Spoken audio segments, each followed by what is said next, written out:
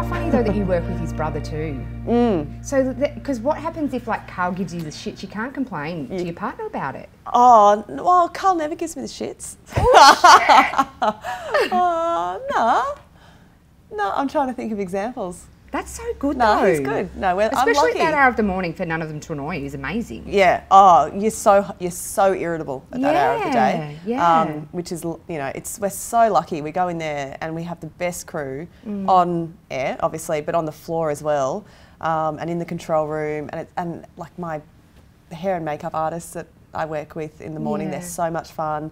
Gemma and Morgan come in and have a good laugh every morning. So it's just, yeah. As much as Carl might try to bring me down sometimes, he just can't. So can you talk me through a day, like what, you get up at 3:30? Get up at 3:15. Holy shit, man, that's the middle of the night. And then hit the snooze probably once and get up at, well, actually physically get out of bed at about 3:20. And then shower, drive into work, get there by about 4, and then smash the papers out, and then get into hair and makeup at about 4:20.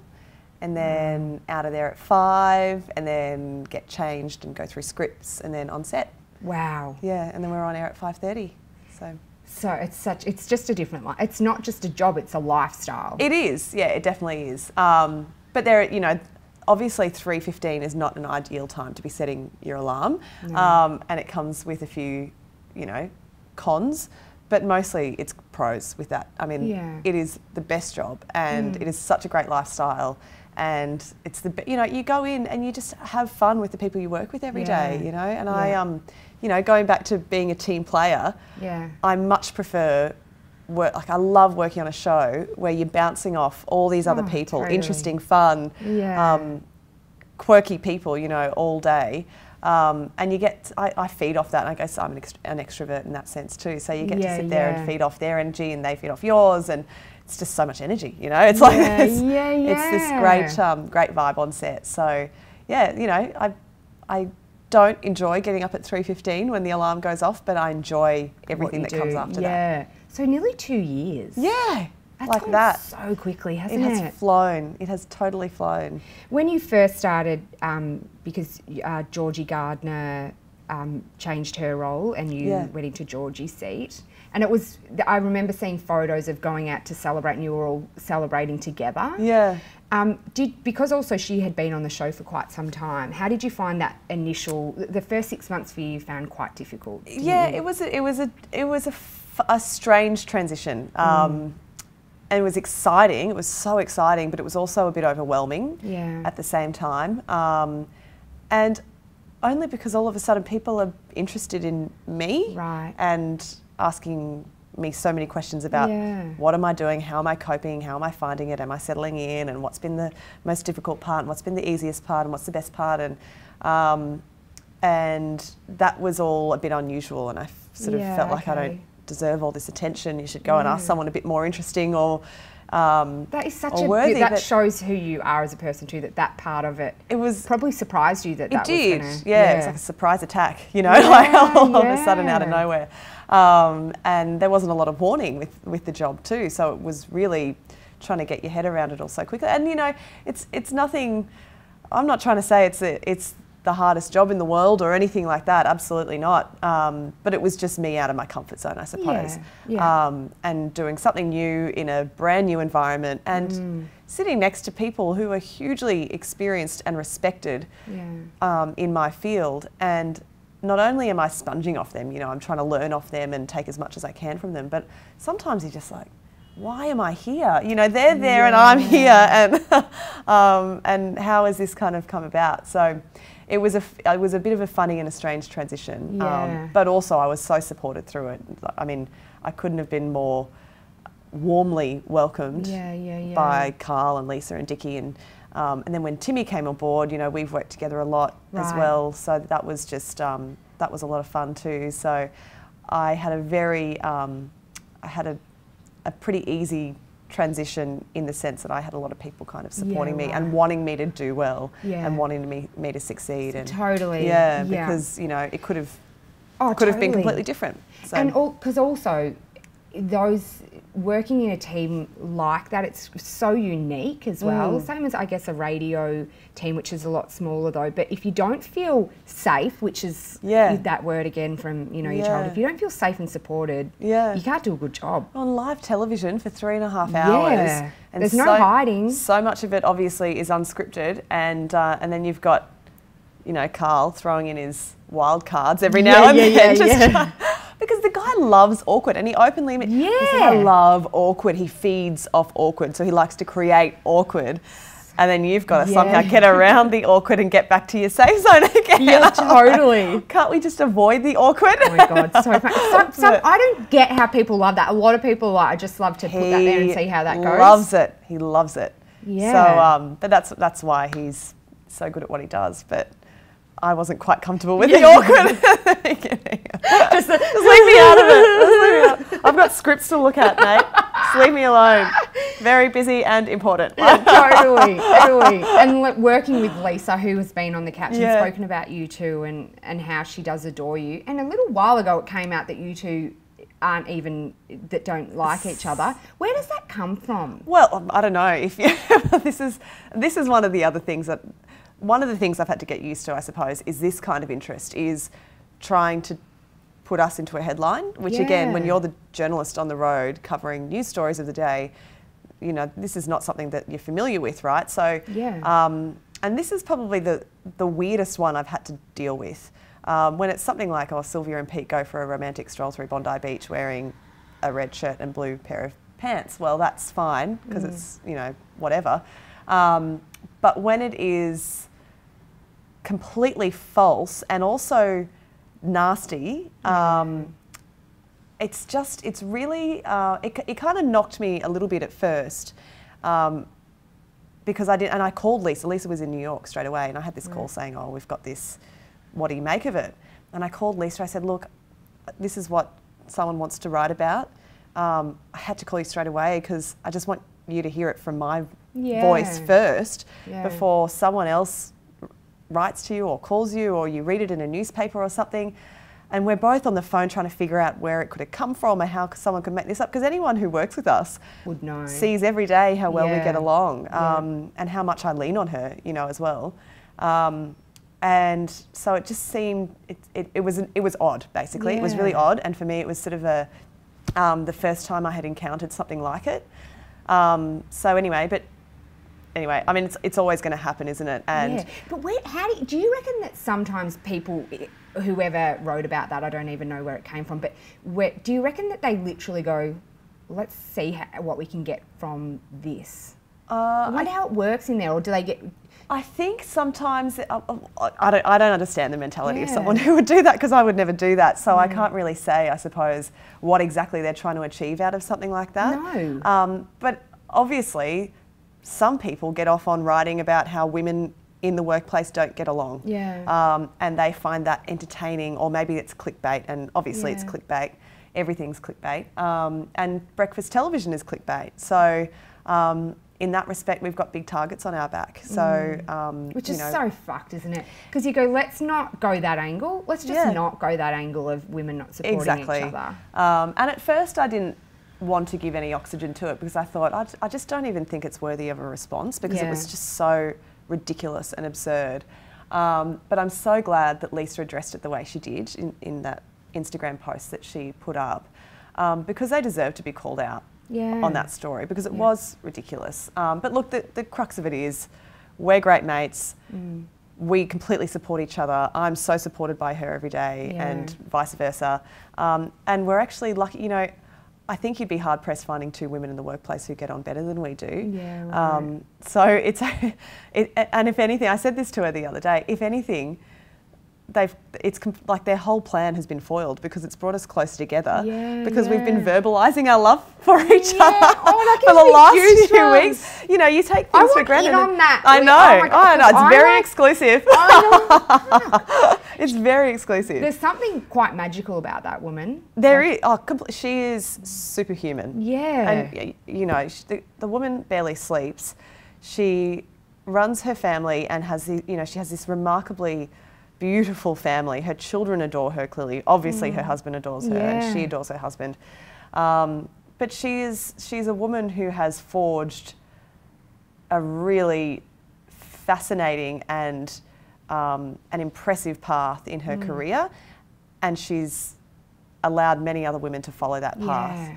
And I'm one of them, really. I feel like I'm pretty privileged to be on that path that she has blazed for us, and she continues to. You know, she's a really impressive woman, and I'm so lucky to sit next to her and to feed off her every day. Yeah, because when you won the Fun and Fearless Cosmo award, and you said that you were like the grasshopper. Yeah, and she's my master. She's your master, which is so beautiful too. Yeah, and also to go, okay, we're friends, but she's a mentor to you as well. Yeah, it's pretty special. It is really special, and she, you know, she's so cool, and we talk about everything, you know, and not just probably.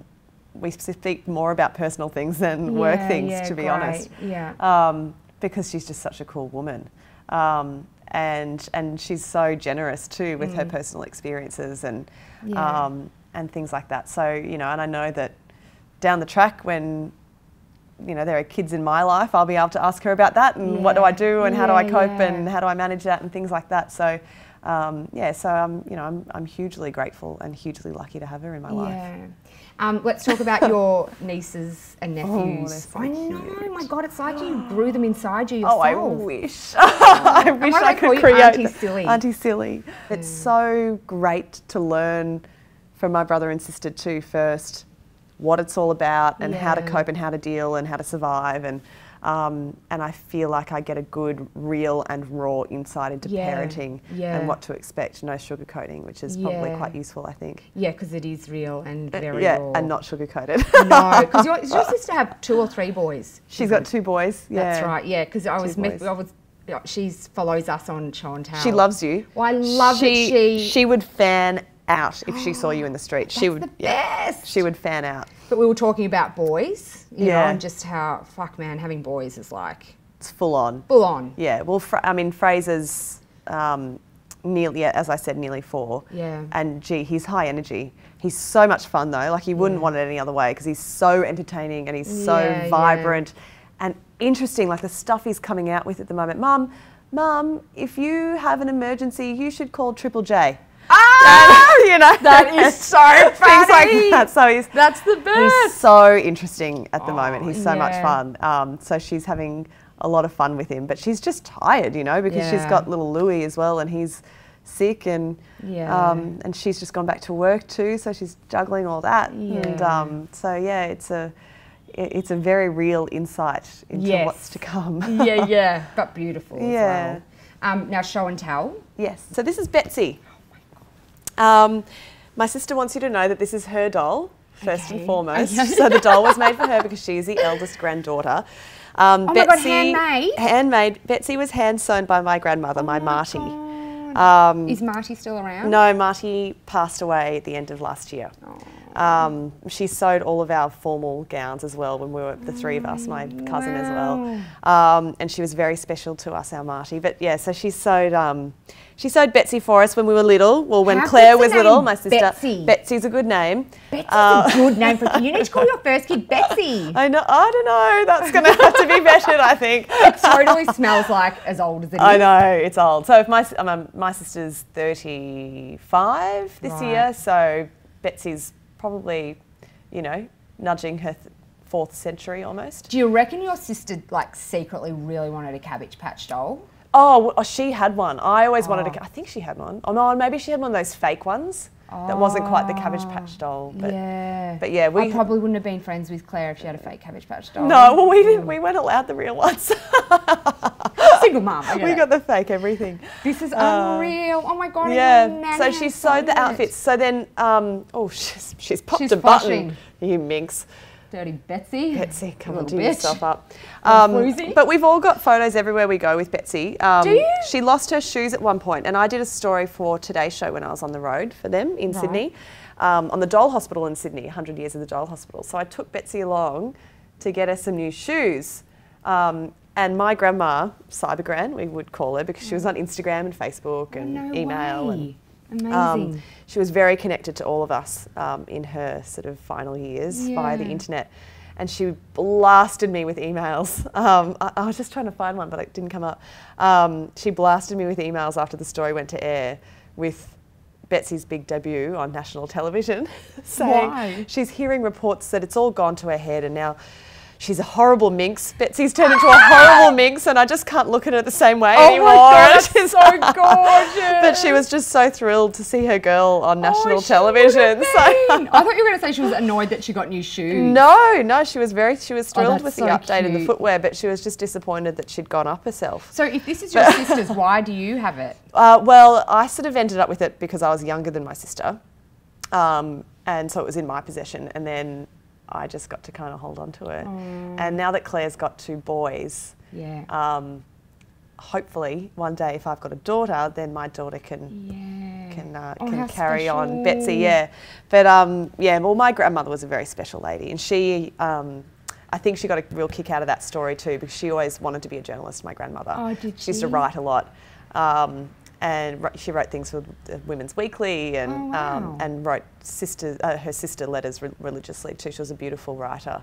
And she used to instill that in us too. We would spend weekends at her house and play Scrabble, and she'd make us write things out of the dictionary and come up with new sentences for new words and things like that. So I think that influence has been quite strong. Yeah, Her influence in many ways has been quite strong. Our love for dessert, and for God, Sunday roasts and things like that. Oh my God! And don't they just have the best? Like my nan was so beautiful. So just you with your mum and your nan sounds so similar. Like oh my God, my nan. I remember thinking I cannot ever survive without my nan because she's just the best. And then you do, you know, like, which is actually like she's been the first really close person to me to pass away. Yeah.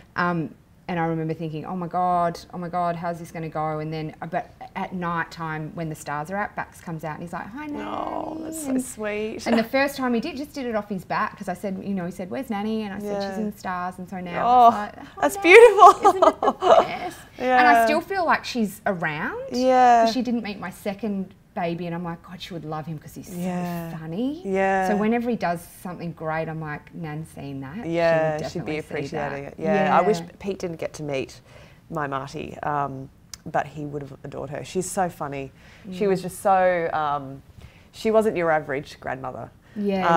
So, but yeah, we had a very special relationship with her, and at her funeral at the end of last year, actually, my cousin Natalie made her jelly slice for everyone and passed it around. So we all, you know, we take her recipes and we've got many beautiful birthday cards from her, and I've kept. It's really cool having a cybergram. Because when she passed away, I could go through and read all her emails, and I could just go back to her Instagram page and look at her pictures and her posts, and she would write her own captions. And how old was she when she passed away? She had a fan club on Facebook. She was 91. Oh my 91. gosh! And she was on social media. She loved it. She loved it. All my friends were following her on Facebook and communicating with her on Facebook. She'd comment on all their pictures. That's incredible. And yeah, cybergram was very active. Very active. So Chrissy Swan met you for the first time? Oh yeah. At the Logies. So we fanned out. We were getting into the lift. Pete and I were leaving to get in the lift and go back to our room. Night was over. Because we didn't even get to the after party. We're so lame. But we get into the lift and then we're in there with Tash Belling from Channel 10, and then Chrissy jumps in. And I'm like, quick, shut the door so she can't get out. That's so funny. I have only, I mean, I've spoken to her down the two-way before. I think that's the first time I've seen her in the flesh before.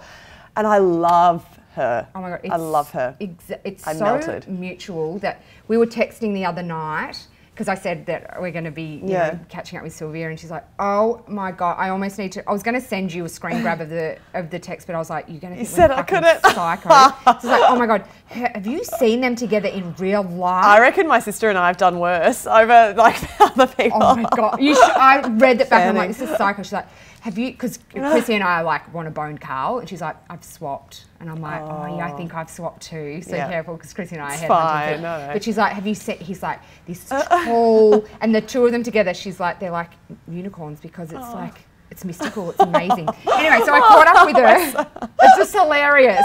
It was like borderline psycho. Anyway, so we went out for breakfast the other day, and I'm like, I'll give you Sylvia's number. You text her, and she goes, no, it's too psycho. I said, she would love it if you messaged her. You should. I'm happy to text on the first day. Yeah, okay, we'll text her from here. But then she starts talking about you like monologuing about you and Pete and how magical you are and how she really wants you to have babies and stuff like that. And then I'm like, just stop, let me film this. And this is what she has for you. Sylvia, it's me. I can't, it's been a week since I've seen you, and I can't stop thinking about you. I think about you all the day long. And to me, you are just like a magical unicorn, magical unicorn of a woman. I love that. And it went on. I said, I've stopped filming. I can't believe Chrissy Swan knows me, let alone. No, she wants to know you like hardcore. Oh, let's get to know each other. Yeah. All the day long. She seriously is going to be so thrilled with that. I love it. So funny. Oh, that's so cool. Yeah. So there you go. There's A new best friend. unicorn. That's the nicest thing you anyone and Pete said together to me. are like, because she said, have you seen them together?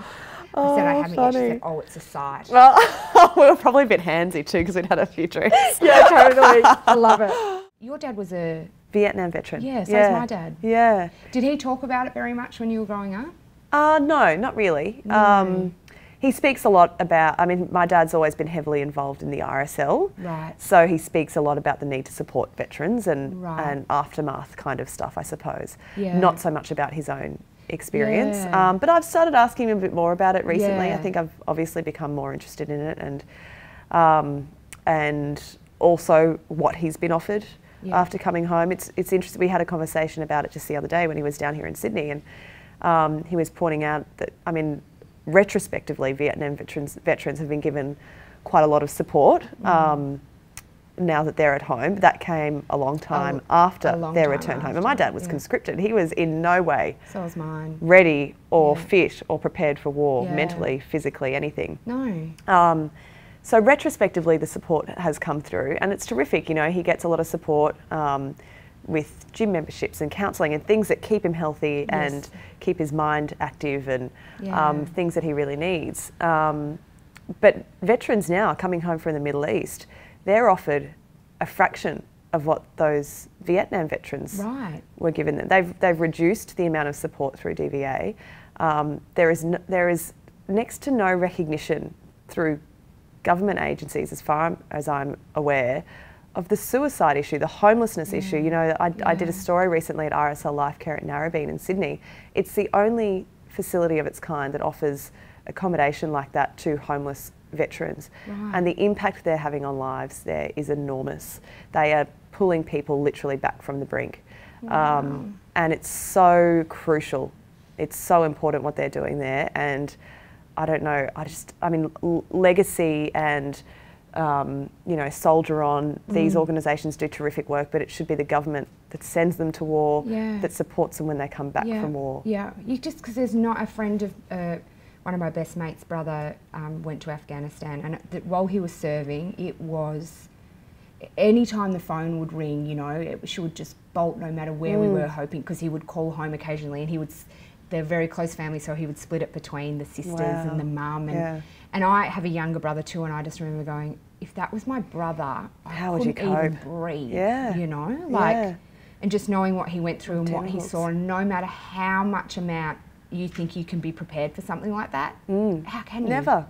You know, there's no chance. And our grandmothers lived through that, and in some cases our mothers lived through that, our great-grandmothers, you know, sitting at home and wondering and waiting, and are they going to come home, and how will they come home, in what state will they be in when they come home, and and today it's still happening, you know, and I just hope that something changes. I hope that there is an increase in the support for our men and women coming home, and they're coming home from a very different war. They're coming home from a war that most Australians don't feel an attachment to.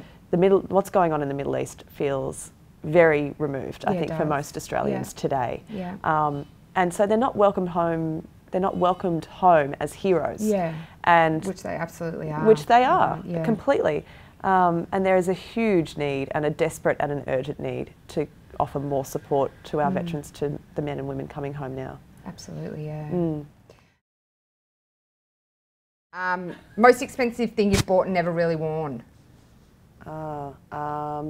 Probably a, oh gee, I should have prepared for these. Most expensive thing I haven't worn. Oh, there was a really nice pair of shoes. So I have size 42 feet, so I couldn't fit into them. I bought a 41 because I really wanted them. And they were a couple of $100 and they just sat there and I could never wear them because they were too uncomfortable. It's the worst when you do that, isn't it? It's the worst when you have size 42 feet. Your penis would be? It'd be huge. Do you want to call my brother and ask? Does he have size 42 feet? No, much bigger than mine. Oh, I wouldn't like to know about the rest of it. Holy moly. I can't believe I just took that there with my brother. Why did you talking about penis and you went to your brother? You it's you. You're a terrible influence on me. In 3 words, describe what your first kiss was like. Oh, rushed and bad. Yeah, it was behind J Block in high school. Well, J Block, I love it. Nudist or never nude? Rarely nude. Really? Yeah. Why? I just... you've got housemates too. I think it's unhygienic. What do you mean? I just like having areas covered. What's going on down there? Well, nothing, but I just like to... when you get out of the shower? I just like to keep it all down there, you know? I just don't like... Oh. You know what? Once I was cooking dinner for Sam and I didn't have clothes on and it wasn't... It wasn't to be sexy cooking dinner either, but I got home, I just got out of the shower or something and put it on and he was like, I'm not eating that. And I'm like, that's so fucked up. That's worse than sneezing in someone's food, you know? I'm like, my nipple hairs aren't falling into this pot. Creep. Oh, how many hairs are... Eat it. Oh, boy. I just you know like what is covered. a fact? Is that when I fell pregnant, I got nipple hairs. And the other day, and no shit, not many, but like that, yeah, like that. No, but they were quite dark, like maybe 2 or so. Okay. When I say 2, let's just times that by about 16. Yeah. But anyway. It's a hard area to shave too. I'm not shaving my nipples, but I plucked them. That's even worse. I plucked out the few hairs and poor Sam walked into the bathroom when I was plucking and he just looked at me and he said, don't you ever let me see that again. That. I was like, fuck man. Oh, well, did you say, at least they're not in your soup. I know, yes, be careful. Okay, have you ever made a booty call? Oh, no. Really? No. Do you lie to your partner about anything? I don't think so. Maybe how much work I've done during the day sometimes. Right. I've been really busy when I've been watching Ray Donovan. Yeah. Yeah. Have you ever bought anything from an adult store and not for a hen's party? I think I may have gone in there for a work story once, but I don't think I bought anything. No. Okay. No. If you could travel back in time, would you change anything? Oh, I'd change my level of self-esteem as a teenager. Ah, yeah, good one. That would definitely be altered. I'd probably change a few of the things I wore on air in the early days. Oh, really? Yeah. And would you change... do you know, I'd probably go back to last week and change something I wore on air, to be honest. Green. All green. You know what you should change though is how tight you wore your hat so you could get rid of your pimples. Definitely. Oh, do you know what I would do? As I'd go back and never pluck my eyebrows again, because there's this little gap right here on this eyebrow that I just can't fill in. Right. Because I plucked too much. Way too much. Yeah, and because thin eyebrows were in and now it's all about the bush. I know, and now they're all gone. Yeah. Okay. We're done. Is that it? We're done.